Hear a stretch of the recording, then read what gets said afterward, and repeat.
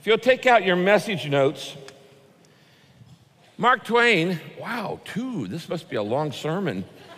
Wow, that's fancy. Mark Twain once said, the 2 most important days in your life are number 1, the day you're born, and number 2, the day you figure out why you were born. God has never created anything without a purpose.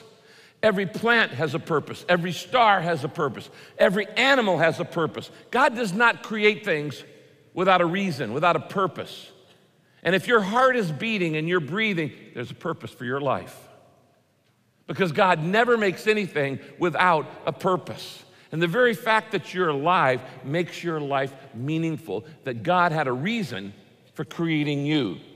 And that's what we're going to look at this weekend, why God made you. Now, if you want to know the purpose of your life, you got to start with God.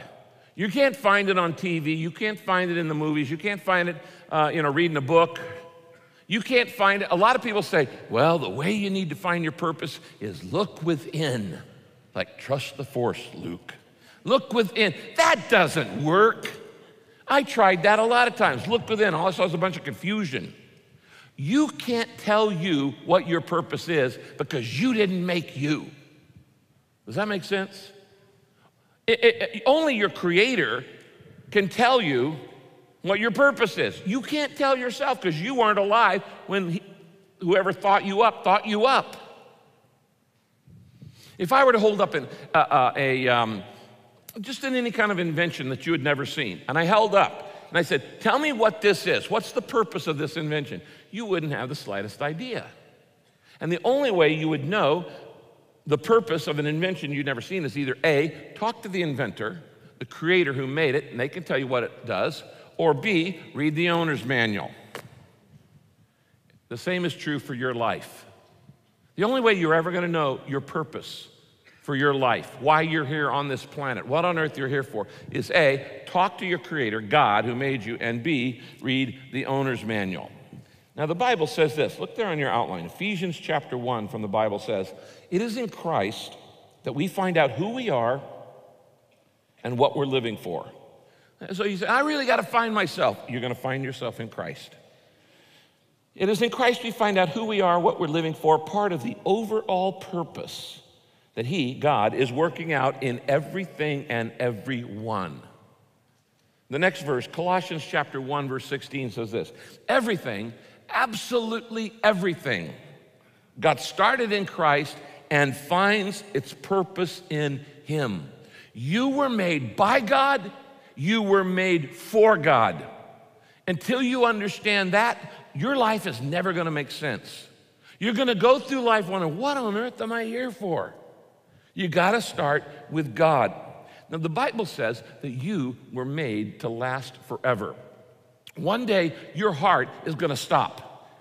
That's going to be the end of your body, but it's not going to be the end of you. That's going to be the end of your time on earth, but it's not going to be the end of you. God has long-range plans for your life, and I'm not exaggerating, because He wants you to live forever and ever and ever and ever and ever and ever and ever.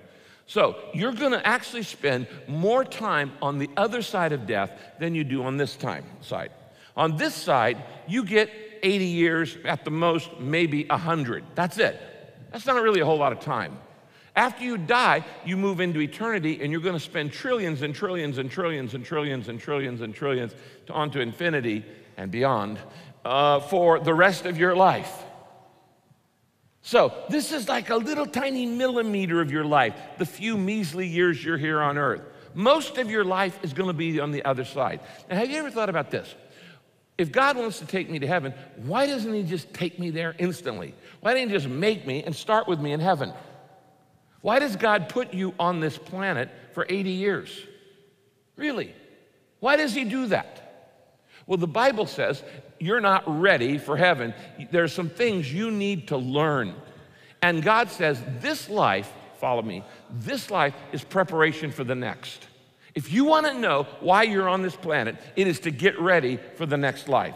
This life is preparation for the next. This is the preschool. This is the warm-up act. This is the get ready stage. This is the kindergarten. This is the dress rehearsal before the real show begins. This is the first lap around track before the real race begins. This is the warm-up act, getting ready for eternity, because that's the real show that's going to go on forever and ever and ever. Now, in heaven, you're going to do a number of things, and the Bible tells us what's going to happen in heaven. And what God wants you to do here on earth is practice what you're going to do in heaven forever, so when you get to heaven, you know what to do. Now, I'm going to explain to you this evening exactly what God wants you to practice while you're here on earth. This may be the most important message you've ever heard in your life, because I can't think of anything more fundamental than why am I here on earth and what am I supposed to do with my life? If I only had one sermon to preach, it would be this message, to teach you why God made you and what you're supposed to do with your life. God wants you to practice 5 things on this planet. We call them our purposes, the reasons for living. We often use the word callings. There are 5 callings. But there are 5 things God wants you to do with your life here on earth for 5 reasons. He made you for 5 reasons. Now, I want you to write these down. Number 1, the first purpose of your life is this: God planned me for His pleasure. God planned me for His pleasure. God created you just to love you. That's the whole idea. The Bible says that God is love. I've told you this many times. It doesn't say God has love. It says God is love. It is the essence of His nature. It is His character. It is who God is. God is love. And if God wasn't a God of love, you would not be able to love anybody else, because you're made in God's image. The only reason you're able to love is because God said, I'm going to make men and women in my own image. And if God was not a God of love, there would be no love in the universe. There would be no love between human beings. Now, the Bible says that God made you simply to love you. God made you to love you. He didn't need you. God is totally satisfied in Himself, Father, Son, Holy Spirit, but He wanted you. That shows how valuable you are. Now, let me show you some verses about how God planned you for His pleasure. He planned you. He created you just so He could love you. Revelation 4, verse 11. You, God, created everything, and it is for your pleasure, circle that, for your pleasure that they exist and they were created. Everything was created because God gets enjoyment out of it. He wanted to love it. God loves every rock, every plant, every animal, every star, and every human being. Psalm 149, verse 4, the Lord takes pleasure in His people. Anybody here a parent? Anybody here have kids? All right. Those of you who are parents, do you get pleasure? How many of you get pleasure in your kids? You say, most of the time. Yeah. Well, you know what? God takes pleasure in you all of the time. Why? Because He made you. He created you. He's your heavenly Father. Did you know that God gets pleasure in just watching you be you?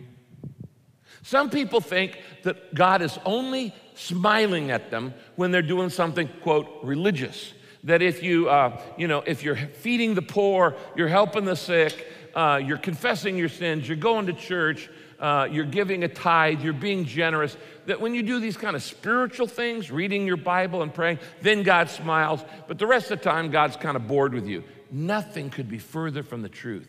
God gets pleasure in watching you be you because He made you you. And when you do something that's so typical of you, He goes, that's my girl.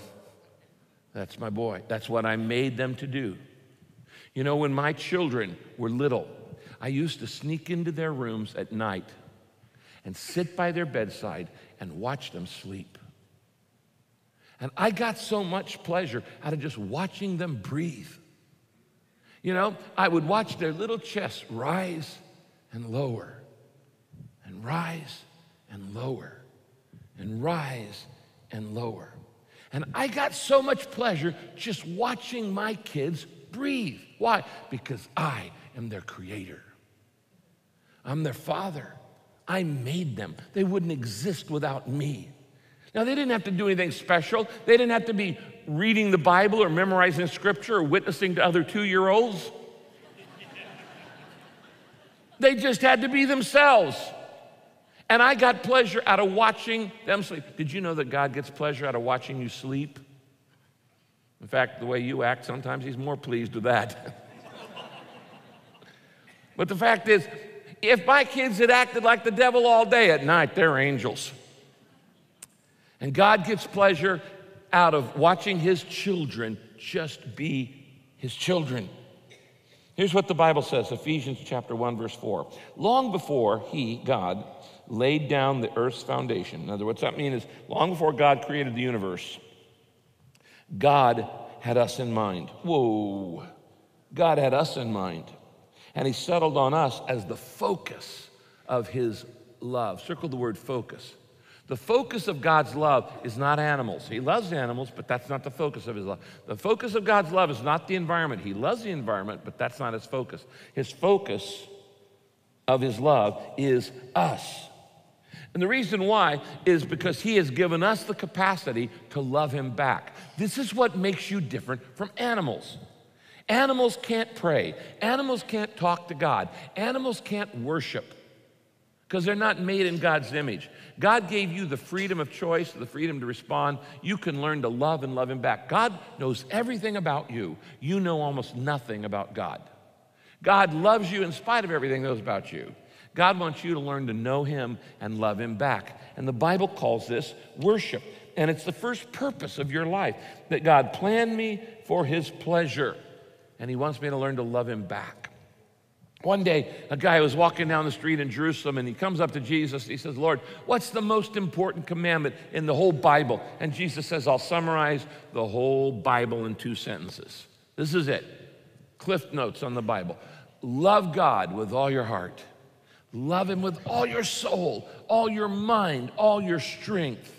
Oh, and by the way, second law, love your neighbor as yourself. Life is all about love. If you don't get that, you miss the first purpose of your life. And the first purpose is to love God with all your heart and soul and mind and strength, to get to know him. God wants you to know him and love him back. Here's what he says in the book of Hosea in the Bible, chapter 6, verse 6. God says, I don't want your sacrifices. I want your love. This is God talking to you. I don't want your offerings. I want you to know me. Now circle the word love and circle the word know, because that is the first purpose of your life, to know God and to love God. The most important thing you can know in life is that God loves you, and the most important thing you can do in life is love him back. So as I've said to you many times, you ought to get up in the morning and say, God, I want to know you and love you more. I have done this every single morning of my life for decades. I don't get out of bed in the morning before I do this. I sit on the edge of my bed before my feet touch the ground, and I just say this, Dear God, it's another day. And if I don't get anything else done today, I want to know you a little bit better, and I want to love you a little bit more, because that's the first purpose of life. I was planned for God's pleasure. And if at the end of the day that life sucked, that day sucked, everything went wrong, it was terrible, I sinned, there were mistakes, there were all kinds of grief and problems and difficulties. If at the end of the day I know God a little bit better and love him a little bit more, I didn't waste that day. On the other hand, it doesn't matter how many things you accomplish, how many things you achieve, how famous you become, how much money you make, if at the end of each day you don't know God a little bit better and love him a little bit more, you just wasted that day. Because God did not create you and put you on earth just to mark things off your to-do list. He put you here for the very first purpose, and there are 5 purposes of your life, to know him and love him. Write this down. The first purpose of my life is to know and love God. Bam, that's it. It's pretty simple. Love God with all your heart. You got to get to know him before you can love him, to know and love God. Now the tragedy is, a lot of people have gone through life missing the number one purpose of life. They know everything else. They know sports scores. They know music songs. They know who's on the cover of People magazine. They know who is the winner of The Voice. They know all kinds of things in pop culture, but they don't know God. And that's the most important thing in life. It's what you were put here to do, to know God. 1 Timothy chapter 6, the Bible says this. Some people have missed the most important thing in life. They don't know God. They don't know God. Now, how do you know when you don't know God? How do you know when you're disconnected from God? How do you know when, in that moment, you're not knowing and loving God? God has given us a warning sign, and it goes off like a bright yellow light in your life every time you get disconnected from God. And that warning sign is this: worry. Are any of you familiar with this term, worry? Yeah. Well, anytime when you worry, you're acting like God doesn't exist. You're acting like if it's to be, it's up to me. No, it's not up to you. It's up to God. When you worry, you're acting like it's all your responsibility, that you don't have a heavenly Father who loves you, that there aren't 7,000 promises in the Bible, that God hasn't already agreed to take care of all your needs. You're acting like an orphan, like you don't have a heavenly Father, that God doesn't exist. Worry is practical atheism. It's acting like an atheist. And worry, the Bible says in Matthew 6:32, people who don't know God are always worrying. Now, I was planned for God's pleasure, so the first purpose of life is to get to know and love God. I missed that, I just wasted my life. Number 2, write this down. Not only did God plan me for his pleasure, number 2, God formed me for his family. God formed me for his family. God wanted a family, and you were created to be a part of it. The whole reason the universe exists, you want to know why the universe exists? God wanted a family. He wanted children. Now, he didn't need us, but he wanted us. He wanted to show his love to something, so he created us as objects of his love. And he created the entire universe to create this galaxy, to create this planet, so it's on an axis. Do you know that 1 degree this way, we'd burn up, and 1 degree this way, we'd freeze up? It's just the perfect angle that would sustain life at this point from the sun, just so he could create the human race, just so he could create you, just so he could love you. That's how valuable you are to God. God thought you up before he thought up the universe. The Bible says this very clearly, that you were the focus of his love. Ephesians chapter 1, verse 5. God's unchanging plan, it never has changed, has always been to adopt us into his own family. Whoa. By bringing us to himself through Jesus Christ. And this gave him, God, great pleasure. God wanted a family and wanted you to be a part of it. God never meant for you to go through life alone.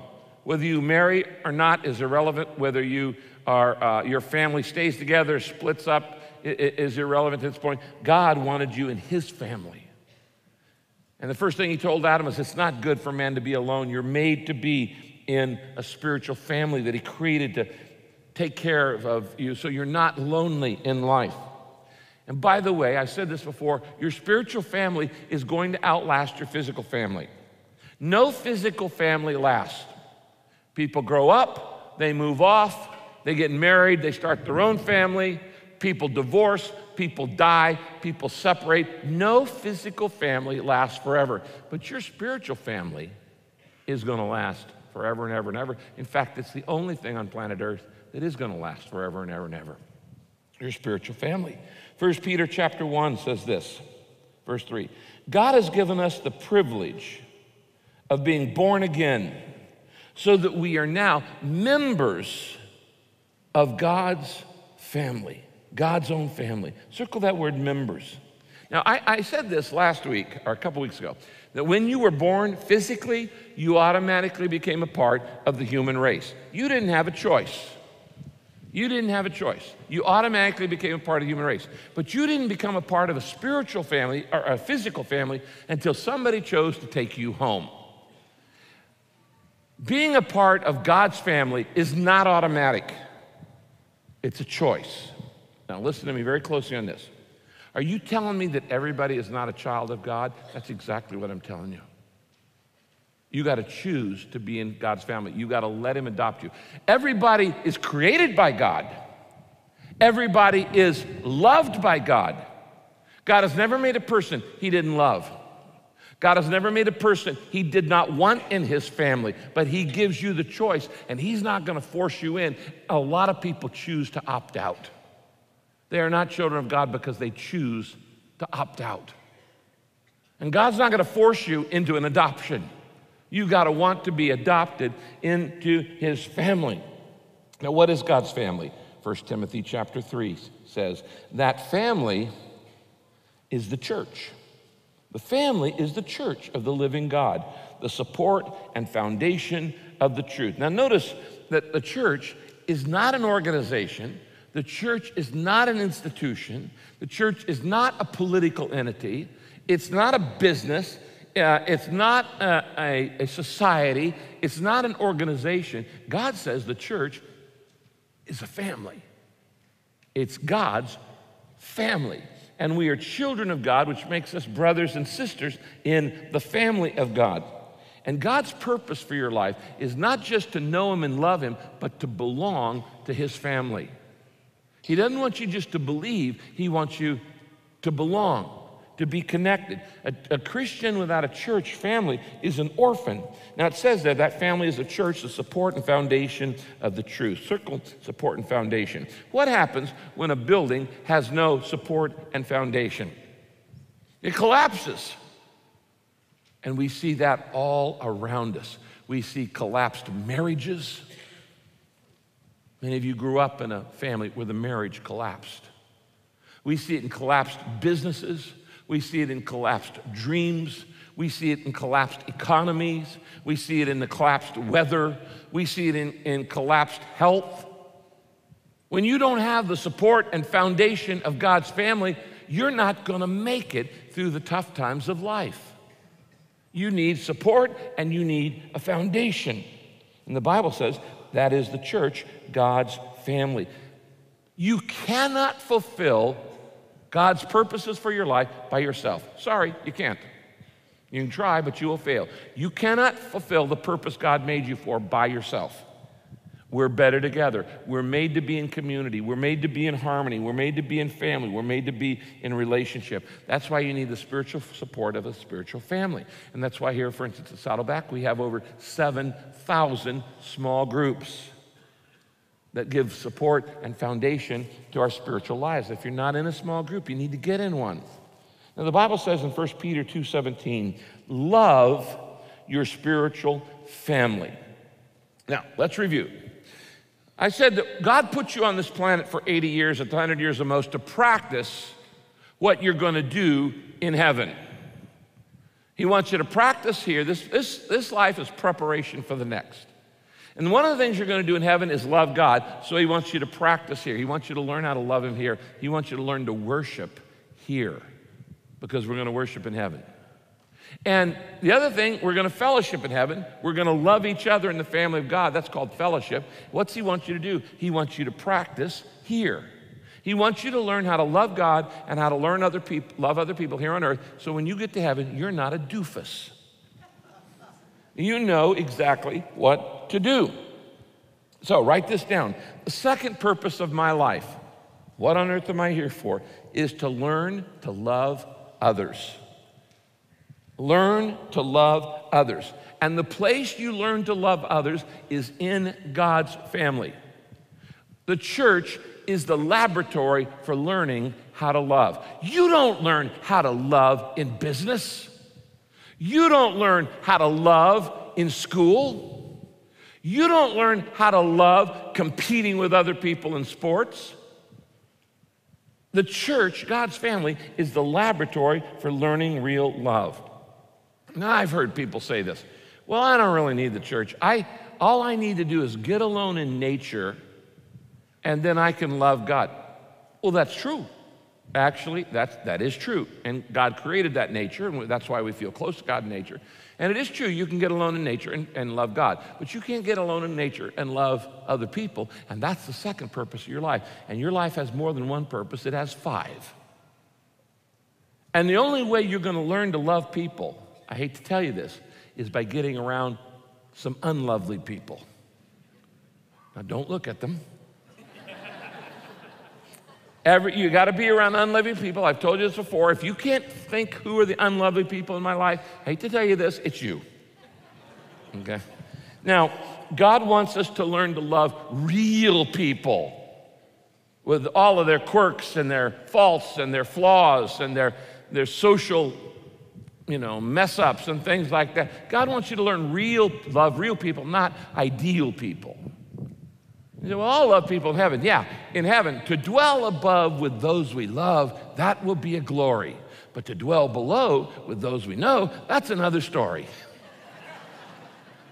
God says, no, this is why you're here, not in heaven first. I want you to learn real love where it's difficult, where you have to learn that love is a choice. Romans 12, verse 5 says this: we belong to each other, and each of us needs all the others. You will not make it in your purposes in life without being a part of a spiritual family. I was planned for God's pleasure, so my first purpose in life is to know and love God. I was formed for God's family. God formed me for his family. So the second purpose in my life is fellowship, to learn to love other people in the family of God. Because I'm going to do both those things in heaven, and he wants me to practice here. Number 3, write this down. God created me to become like Christ. That's the third purpose in life. God created me to become like Christ. And once you understand this, life's going to make a whole lot more sense, because God wants you to grow up spiritually, and the model of perfection is Jesus. Jesus is the only perfect human being who ever lived, because he was God come to earth in human form. He lived a perfect life. He showed us exactly what it meant to be fully human. So God wants you to learn to think like Jesus, to act like Jesus, to respond like Jesus, to talk like Jesus, to value like Jesus. This is the third purpose in your life. Once you're born into the family, God wants you to grow up in the family. And the model for growth is Jesus Christ. Now, God is far more interested, don't miss this, God is far more interested in who you are than what you do. We're always worried about, what does God want me to do? God, what job should I have? Where should I go to work? Where should I go to school? What should I do? And we're always worried about what we should do. God is much more interested not in what you do, but in what you become. And the reason why is you're not taking your career to heaven. You're not taking your car to heaven. You're not taking your cash to heaven, how much money you're making. You're not taking your china to heaven. You're taking your character. The only thing that's going to heaven after your 80 years or so here on earth is you. You're not taking any of your accomplishments. You're not taking any of your achievements. You're not taking any of your acquisitions. You're not taking any of your things you've piled up, stockpiled, money, materialism, stuff like that. None of that's going to heaven. The only thing that's going to heaven is the person you became, the man you became, the woman you became. The only thing you're taking to heaven is your character. And God put you on this planet to develop your character, to grow up spiritually, and to become like Jesus Christ, because that's what he's interested in. He's not interested in what you do. He's interested in who you are. Now, let me show you a couple verses. Romans chapter 8, verse 29. From the very beginning, God decided that those who came to him, and all along he knew who would. He knows who's going to come into his family. He knows who's going to accept him, who's going to let him adopt him into the family. All along he knew who would. He decided that those who came to him should become like his son. It's always been the plan of God that you become like Jesus. Colossians 1:15. We look at the Son, Jesus, and see God's original purpose in everything created. Now, this is not plan B. It's been God's plan from the very beginning. Even before Adam sinned, God created Adam and said, let's make man in our image. From the very beginning, God has been wanting to make us like himself. Now, do not understand me. God doesn't want you to become a God.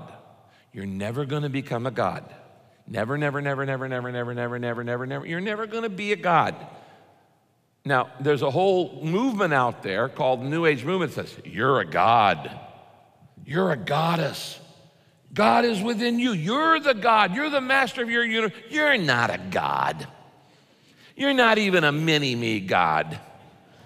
I mean, if you're a God, why don't you solve all your problems? You're not a God, and you never will be. You can't solve the problems of the world. You can't solve your own problems. You're not a God. And that new age is actually, Satan told this to Eve in the Garden of Eden. It's the first lie. He said, eat this fruit and you'll be God. It's not new age, it's old lie. In fact, it's the oldest lie that you're a God. That is the oldest lie in the universe. You're never gonna be a God. But God says, I don't want you to be a God, I want you to become godly.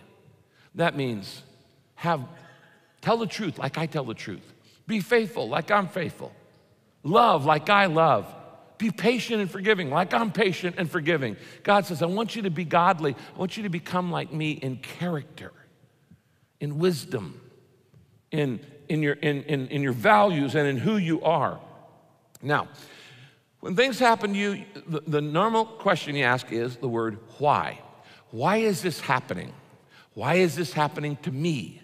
Why is this happening now? And the answer to all the why questions of life is this: to make you like Jesus.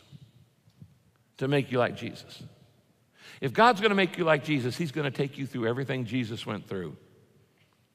And Jesus wasn't spared from difficulty. Was there times when Jesus was lonely? Yes. Time when he was misunderstood? Yes. Were there times when Jesus was disappointed by people? Yes. Were there times when he was tempted to be discouraged and give up? Yes. Were there times when he was just tempted? Yes. And if God let his own son go through all that, don't you think he's gonna let you go through it too? Yes. Why? Because he's more interested in your character than your comfort. This is not the comfort side of life. The comfort's gonna come in eternity. Comfort's gonna come in heaven. This is the classroom side of life where you are to learn, and some things you only learn through difficulty. The Bible says in Philippians chapter 2, verse 5, in your lives you must think and act like Christ Jesus. This is the third purpose for your life. You must learn to think and act like Christ Jesus. So, if I'm supposed to think and act like Christ Jesus, what is Jesus like? Well, I've told you this before, that the perfect picture of Jesus in the Bible is Galatians 5:22 and 23. It's often called the fruit of the Spirit.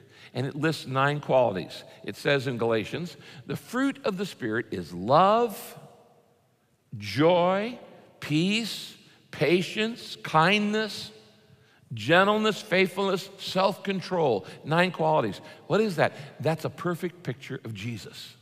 God wants you to love like Jesus, to be at peace like Jesus, to be patient like Jesus. God wants you to be faithful like Jesus. God wants you to have self-control like Jesus had self-control. Now, here's the question. How does God teach us the fruit of the Spirit? How does God make us like Jesus? Like, for instance, if God wants to turn me into a great loving person, a real lover, what am I doing? I'm just kind of walking down the street one day and all of a sudden, zap, I'm zapped with love. And I love everybody. And just call me Buddy Love, you know? No, it doesn't happen that way. There's no pill you can take that's gonna make you patient for the rest of your life, or loving for the rest of your life, or faithful for the rest of your life. There's no seminar, there's no book, there's no experience that's gonna zap you, and all of a sudden, you're like Jesus, and you never have a problem, and you're never tempted again. It's a lifelong process becoming like Jesus. That process is called discipleship. Worship, fellowship, discipleship are the first 3 purposes of life. Know and love God, learn to love others, and grow up like Christ. And that it takes time, and God, here's how does God do it? He puts you in the exact opposite situation. Now, it's easy to love people who are lovely. If God's gonna teach you real love, he's gonna put you around unlovely people so that you have to learn to love. Love is a choice. It's easy to love people who are cool like you. No, if God's gonna teach you real love, he puts you around some people that are difficult to love. They're hard to love. When they talk, they spit on you and that kind of stuff. And they irritate you, and they get in your face, and they talk too much, and on and on and on and on. And they irritate you, and they're like heavenly sandpaper. God's teaching you love. How about joy? How does God teach you joy? Joy is different than happiness. Happiness depends on happenings. If things are going good in your life, you're happy. Things are going bad, you're unhappy. Happiness depends on circumstances. I go to Disneyland and I'm happy, the happiest place on earth. When I come out, I realize how much I spent. I'm not happy. I spent way too much money in the happiest place on earth, and it didn't last. But before I get to the goofy parking lot, I'm already sad again. Joy is different from happiness. Joy is internal and joy is eternal. You learn joy in the middle of grief. I could talk to you a lot about that one. How to learn joy in the middle of grief. Patience. How does God teach you patience? By testing it. By irritations, by chaos. It's easy to be patient and at peace when everything's going your way. If you're on a backpacking thing up in the Colorado Rockies and you're in a beautiful stream fly fishing, you go, it doesn't get any better than this.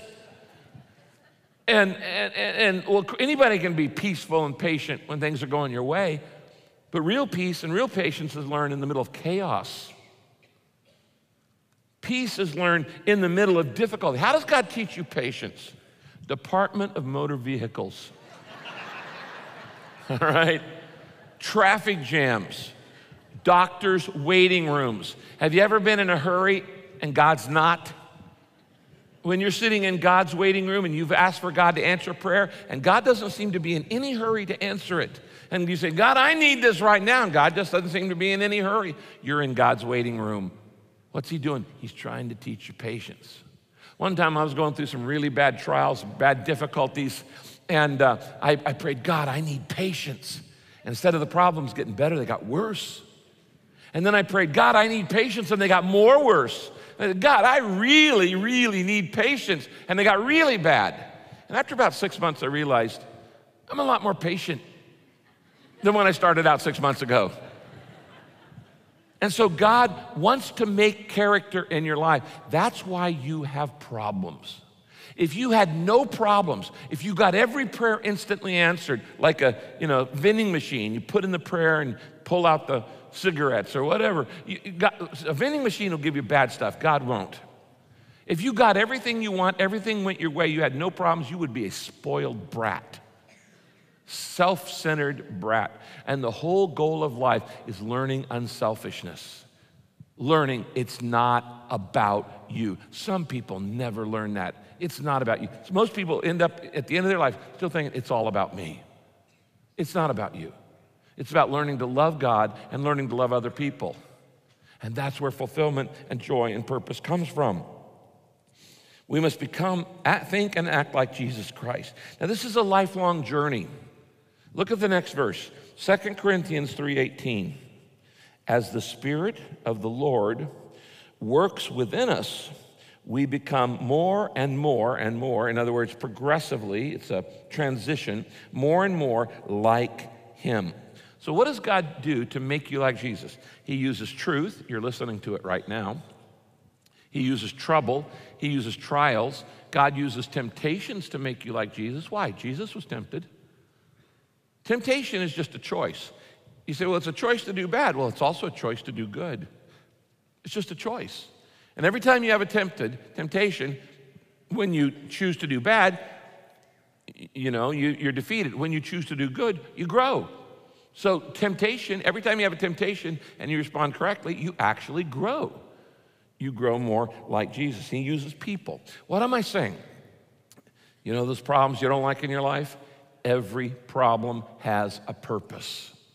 And that purpose is to make you like Jesus. There is no situation in your life you cannot grow from if you'll just trust Jesus and if you'll just learn to respond in the right way. So I want you to write this down. The third purpose of my life is to grow up spiritually.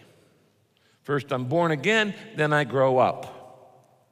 And God wants you to grow up, and He wants you to develop spiritual depth. Is it possible to grow old without growing up? Yeah, again, don't look at them. But you know people who are growing older every day and not growing up. And they're stuck in perpetual adolescence, they're stuck in perpetual infancy. One of the biggest problems in America today is shallow living. One of the most biggest problems in America today is immature people who refuse to grow up. We are a nation of spiritual babies. What is the hallmark of a spiritual baby? Babies are 100% self-centered.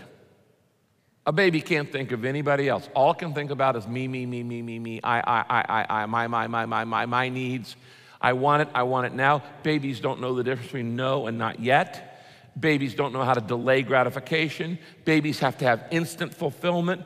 Babies have to have focused on their feelings, short-term thinking, manipulated by their moods. I've got to have it now. That sounds like American culture. We have a very immature spiritual baby culture where everybody wants to talk about my rights. I got to do what's best for me and not their responsibilities. God says, I want you to grow up. Mark chapter 4, verse 17 talks about shallow people. It says some people have such a shallow soil of character that when their emotions wear off, oh, I praise the Lord, and difficulty arrives, there's nothing to show for it. They're fair weather believers. God planned me for his pleasure. He planned me for his pleasure. So my first purpose is to know him and love him back. Then God formed me for his family. My second purpose is to get in his family, the church, and learn how to love other people. Then God created me to become like Christ. And the third purpose of life is he wants me to grow up spiritually. He wants me to grow up spiritually. You might write that down. Then number 4, the fourth purpose of life is once you begin to know God and love God and you begin to grow in God, then he wants you to learn to serve him. And here's the fourth thing. God shaped me to serve him. God shaped me to serve him. And he uniquely shaped you in a way like no one else. There are no two people on the planet the same. You are unique in every single way. You have a unique voice print. You have a unique eye print. You have a unique thumbprint, fingerprints. You have a unique footprint. You have a unique chemistry. You have a unique heartbeat. No heart beats exactly the same as any others. God creates every snowflake different. God overdoes it in diversity and variety. God does not clone anything. Humans do, but God never copies and never clones. So nobody in history before you will ever be like you, and nobody after you in eternity in the future will ever be like you. And God uniquely shaped you to fulfill a unique purpose here on the planet Earth. And this is the contribution he wants you to make. Now remember that in heaven, one of the things you're going to do is you're going to serve God. And so God wants you to learn to practice here. Now here's what the Bible says, Psalm 139, verse 13. You shaped me, God, first inside and then out, and you formed me in my mother's womb. Now here at Saddleback, we use a little acrostic to say the unique shape that God has given you, SHAPE, spiritual gifts, heart, ability, personality, and experiences. These are 5 categories where you're different in every area there from everybody else. I wrote a class on this about 30 years ago. It's called Class 301. We teach it every month. In fact, it was taught this afternoon. Class 101, 201, and 301, and 401. And 301 is discovering my spiritual shape. If you haven't taken the basic classes of Saddleback, you really need to do that so you can fulfill your purpose in life. And in that class, we teach you how to identify your particular shape. For instance, God has given you unique spiritual gifts. You're gifted in some areas, and you don't even realize it. And one of the things about giftedness is you're good at some stuff, and you think everybody's good at it, but they're not. You're good at it. And then God gives you a unique heart. What is your heart? That's your passion. Your passion is what you love to do. Gifts is what you're good at. Passion is what you love to do. Have you ever realized that the reason you like some things and don't like some things is God gave you that shape? Why are some things really interesting to you and other things bore you to tears? Because of your heart, your emotional, your passion. Why are some things, some hobbies you're interested in, others you couldn't care less about? Some things wind your crank and turn you on. Some things bore you to tears. God made us all with different hearts, emotional hearts. We all like to do different things. Why? That way everything gets done. If everybody liked to do the same thing in life, there'd be a lot left undone. So God gives us all different interests and different hearts. That came from God. We're given different abilities. Some of you are really good at math. Some of you stink at math. You should never look at a number. You're just not good at it. Some of you are good with words, and others, you're not good with words.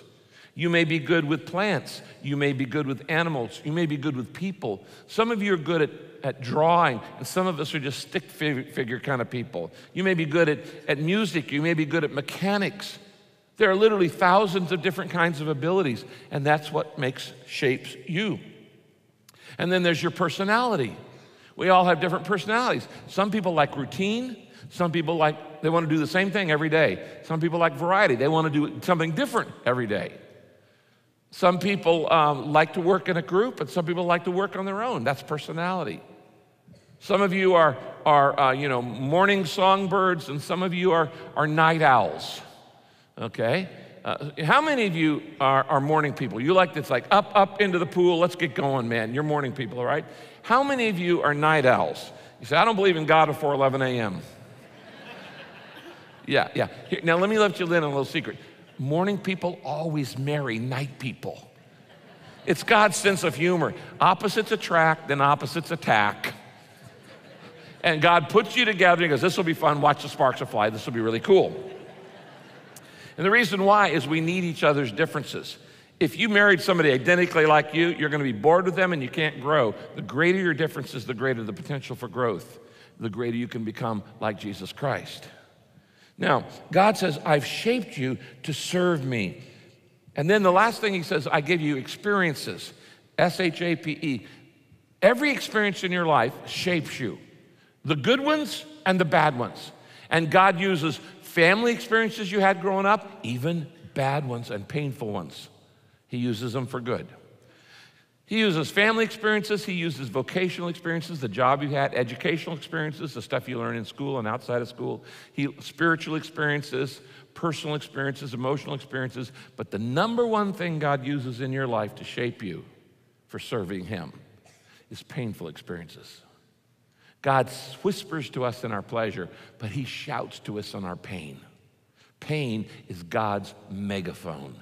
Pain is how God gets your attention. We don't change when we see the light. We change when we feel the heat. And God says, yes, I even use the painful experiences. I don't plan them. We're living on a broken planet. You're going to have plenty of painful experiences caused by other people and by yourself. But God says, I can even use that to shape you to serve me. Ephesians chapter 2, verse 10 says this. God made us what we are. He shaped us. And in Christ Jesus, God made us to watch TV all day. Well, that's not what it says. Play video games. No, it doesn't say that. God made us to what? What? I can't hear you. Would you circle that phrase? God made us to do good works. This is the fourth purpose of your life. God made you to do good works. Now, the word for do good works in the Bible is called ministry. You have a ministry on earth. Not everybody's a pastor, but everybody has a ministry. Your ministry is anytime you use your shape, that's your talent, your abilities, all your personality, to help other people in God's name, that's called a ministry. God wants you to practice on earth what you're going to do in heaven. Okay, now let's just review. Remember, you're going to love God in heaven, you're going to worship in heaven, so God wants you to practice here. You're going to love other people in heaven, in fellowship with God's family, so God wants you to practice loving people in the family of God here, real people. You're going to grow in heaven, so God wants you to learn to grow like Jesus here. In heaven, you're going to serve God. What's he want you to do here? Practice. So again, when you get there, you already know how to serve God. See, a lot of people have this false idea about heaven. They think that you're going to sit around and do nothing in heaven. You're just going to sit around and do nothing. Boring. No, you're going to do stuff in heaven. You're going to serve God in heaven, but you're going to love to do it. In fact, let me just say this. Everything you've learned about heaven in movies is 100% wrong. There has never been a movie ever made that got heaven right. None, zero, nada, zip. Every movie that has ever been made about heaven is wrong. Not one is right. How do I know that? Because the Bible says nobody understands how cool heaven is. The Bible says it's so cool you can't even imagine it. The Bible says it like this: eye has not seen, no eye has seen, no ear has heard, neither has entered into the heart of man the wonderful things that God has prepared for those who love him. You can't even imagine how cool heaven's gonna be, because it's like an ant trying to understand the internet. You don't have the brain capacity. Here on earth, we're limited to 3 dimensions. And we understand 3-dimensional thinking. What if there's 4 dimensions, 5, 6, 7, 8, 9? What if there are dimensions you don't even know about because your brain isn't big enough in a human body to understand that? How do you explain that? That's why in the Bible, when they try to explain heaven, they use metaphors like streets paved with gold. They're not gonna be paved with gold. They were just thinking of the biggest, most expensive way, the coolest thing they could think of. When you see a movie about heaven, first, heaven is always white. Everything in heaven is white. Are you kidding me? The God who created rainbows, sunrises, sunsets, the colors of all the clothes we're wearing, and the ability to see color, he's gonna make heaven total white? Not a chance. Not a chance. And then it's on clouds. Where did that one come from? That's not in the Bible.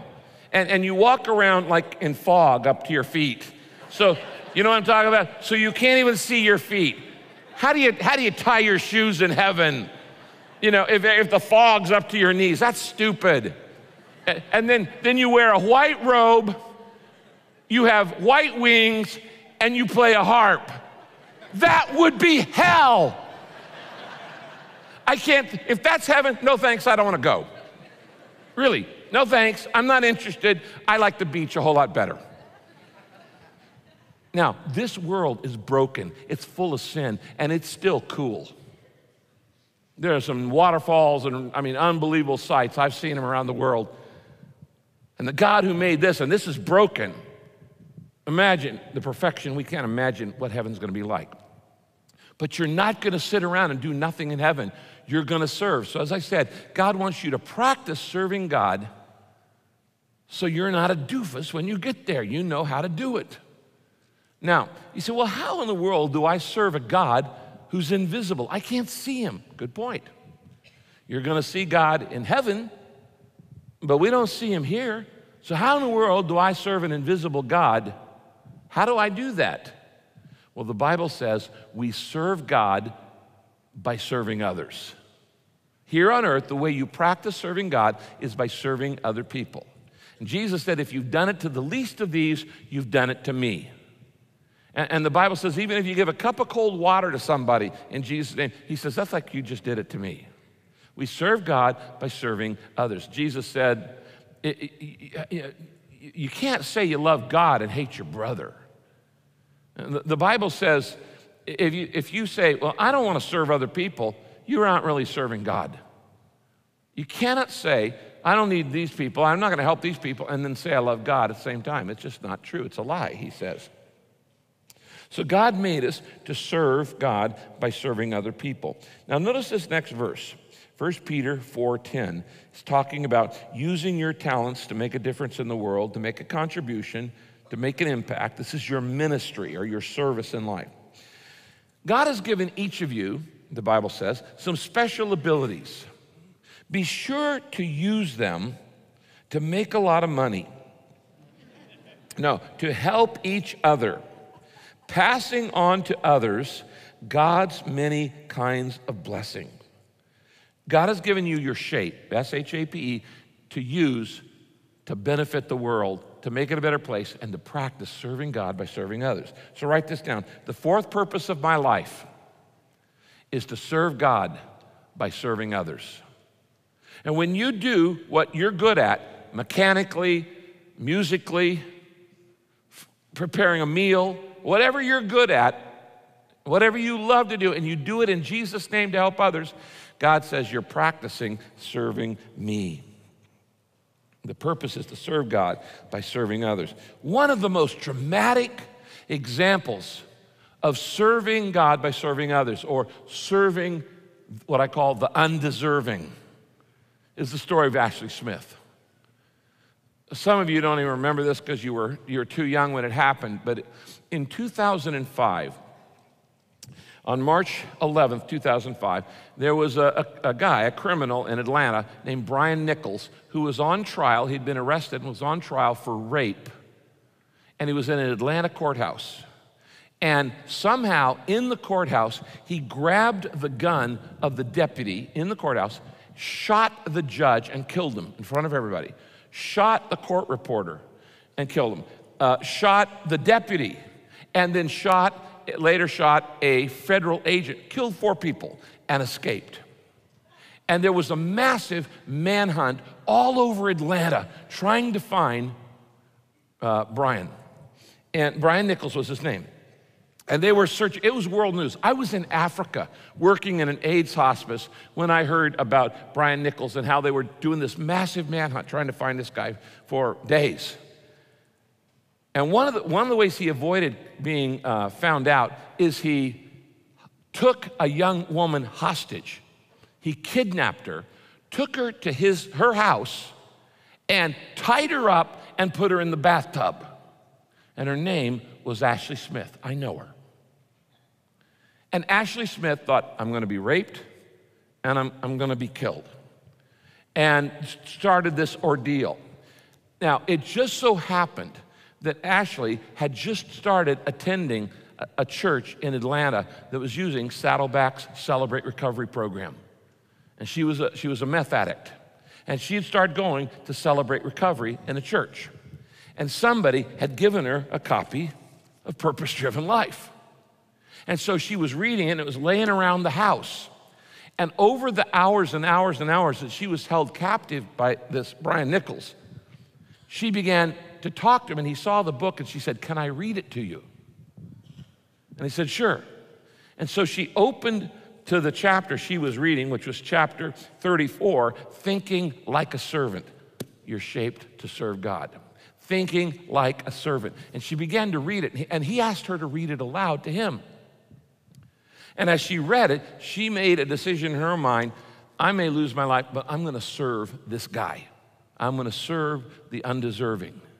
And as they began to talk about it, he began to soften in his approach. He untied her. He let her out of the bathtub. And then she fixed him breakfast, made him pancakes, and he commented on, "You gave me real butter." And then he kind of wanted to do something for her, and so he hung her curtains. And this whole time, he's holding her captive. And he kept saying, read me more of Purpose-Driven Life. And finally, in reading this book to her, she convinced him to let her go and she called the police. They came outside the house, and he came out and turned himself in without incident. It was all over the news. I was on Oprah and Larry King and all kinds of TV shows with Ashley when this happened. They later made a book about this story. Ashley has spoken at Saddleback at Celebrate Recovery. And in September of this year, Paramount Pictures is releasing a whole movie on Ashley Bryan and the Purpose-Driven Life called Captive. It's going to be in theaters in September. And it's starring, you'll see the stars in just a couple minutes. I'm going to show you a little clip from this. And you're going to notice that David Oyelowo, who is right now starring as Martin Luther King in Selma. And he plays Brian Nichols in this movie. Watch this.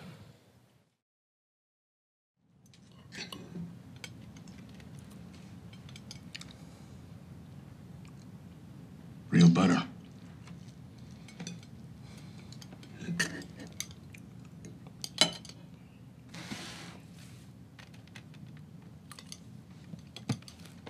Okay.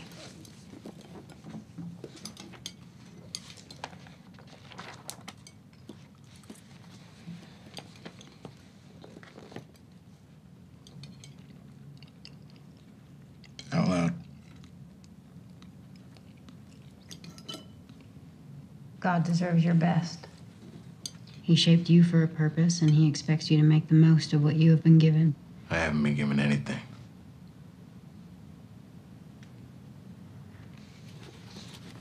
You have a son. I'm never gonna see him again, am I? If you stop what you're doing and give yourself up, maybe you will.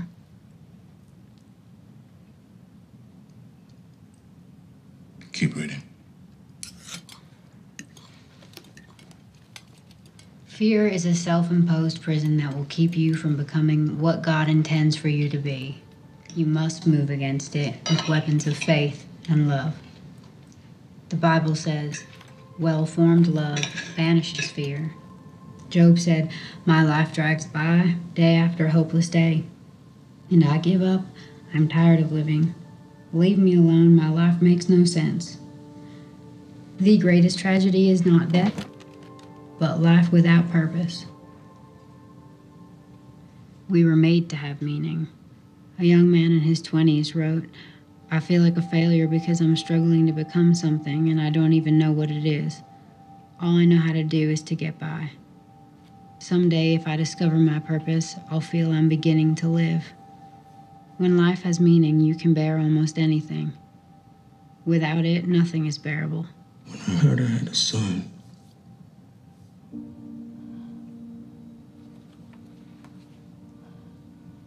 I had to break out. I don't belong in that place. When I saw what they were trying to do to me, how that judge was trying to enslave me, I went into that courtroom and I shot him dead. And you know what? It felt good.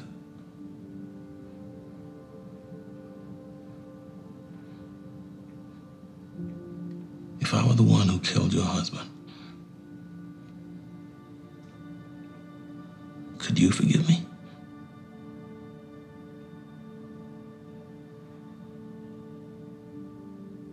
I don't know.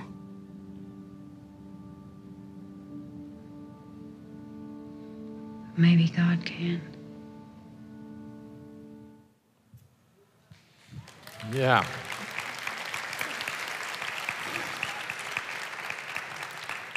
The producer and the director of this movie heard that I was going to use this clip, and they came down from Hollywood today to attend the Saddleback service. So that was kind of neat. Now think about this. Imagine you're a young Christian woman, Ashley's age. You get kidnapped by a guy who's just murdered 4 people.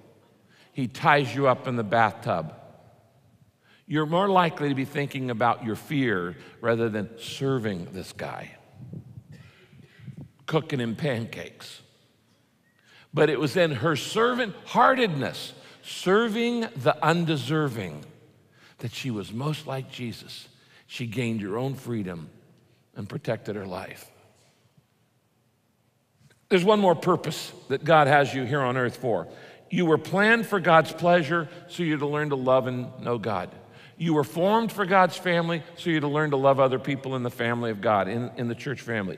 You're created to become like Christ, so you're to grow up spiritually. You're shaped to serve God, so you are to serve God by serving others. There's one other thing God wants you to do on earth. God made me for a mission.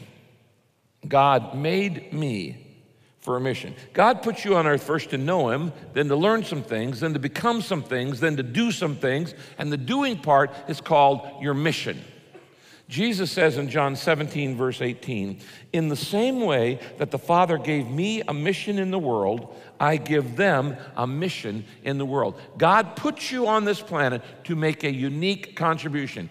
It is my job as your pastor to help you get prepared for your ministry and your mission in the world, because one day you're going to stand before God and he's going to say, what did you do with what I gave you? You're going to answer to God one day for what you did with your life. What did you do with the talent, the ability? Well, I made a lot of money, retired, and died. Wrong answer. Acts 20, verse 24, Paul says this, I consider my life to be wasted unless I use it to complete my mission and finish the assignment that the Lord Jesus has given to me, to tell me the good news about God's grace. Now, I don't have time to get into this, but the bottom line is that God has a mission and a message that he wants to explain through you to the world. You have a unique life message and a unique life mission. Proverbs 19:21 says this: we can make all kinds of plans, but only God's purposes will last forever. Question: what are you following right now? Your plan for your life or God's plan for your life? Huh? You following God's plan or you following your plan? You following your plan? How's that working for you? You feel pretty fulfilled, pretty satisfied?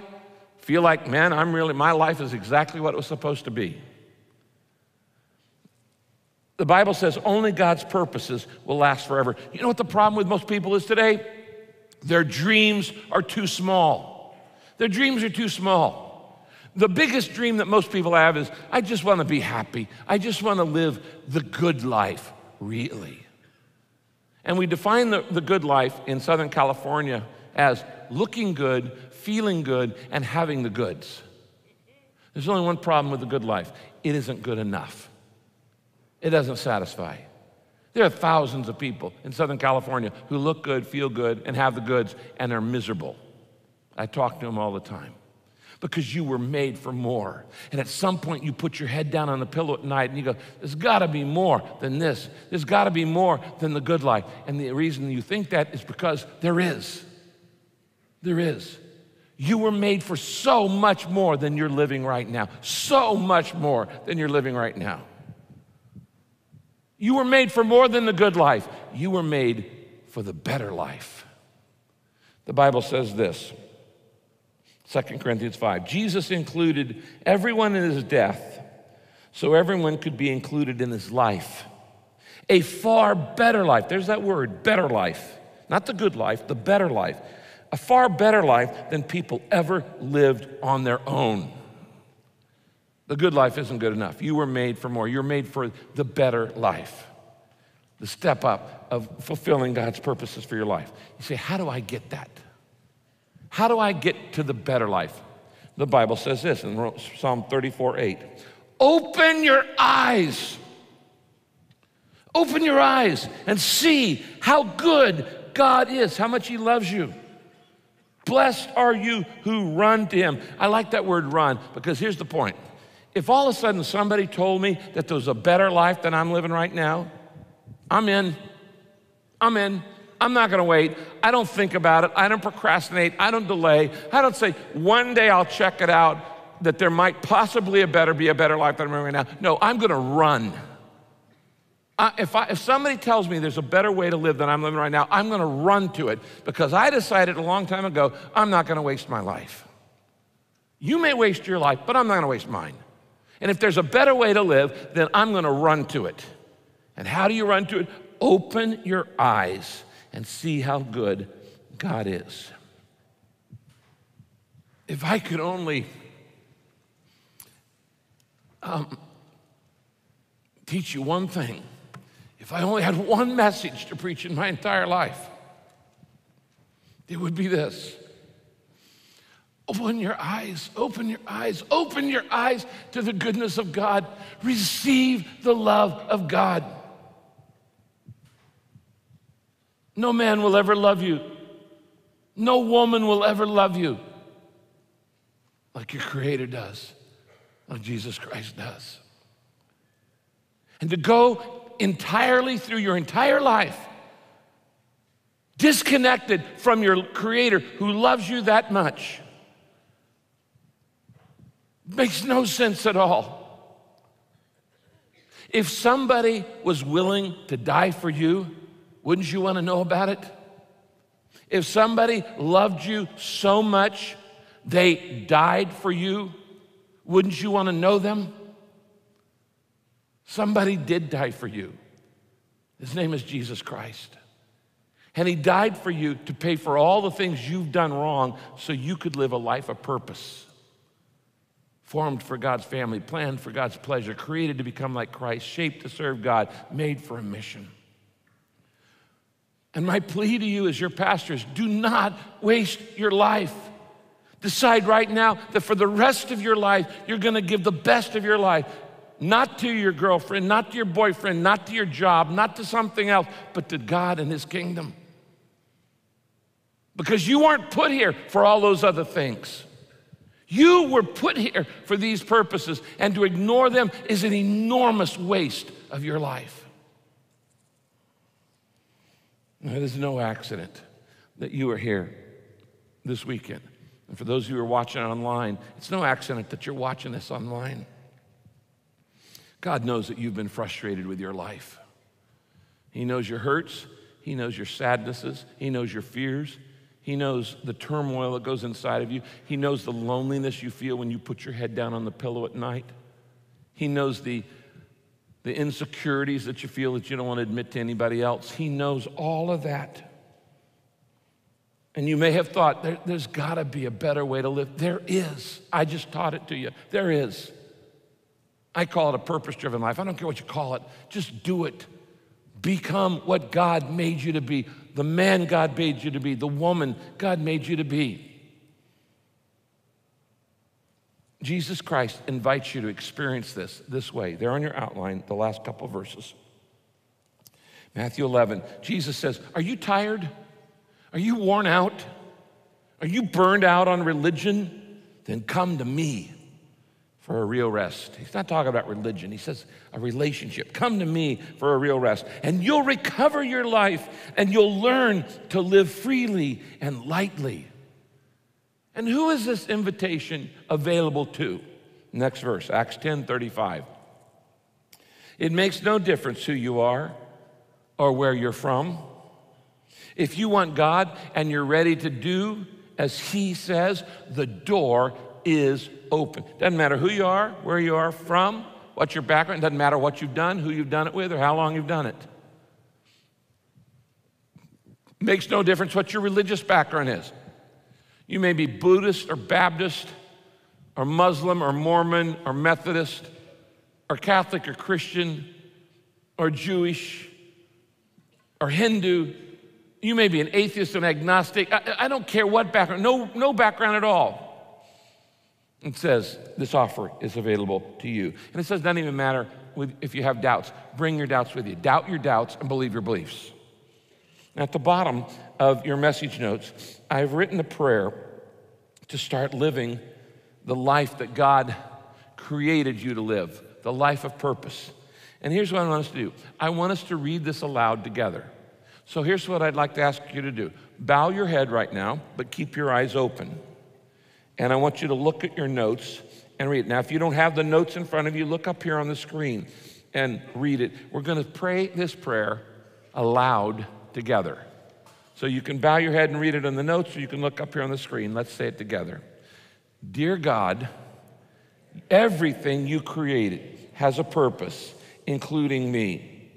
I don't want to miss my purpose or waste my life or live it disconnected from you anymore. Instead, I want to become what you designed me to be. Starting today, I want to follow your plan for my life, not my plan. You made me for a relationship with you, so I want to get to know you and love you and trust you. Thank you for sending Jesus to pay for my sin. Help me to understand that. I humbly ask that you accept me into your family forever. I want to grow more like Jesus every day, and I want to use my life on earth to serve you by serving others. Help me to share this good news with others and to fulfill my life mission. I invite you into every area of my life. Amen.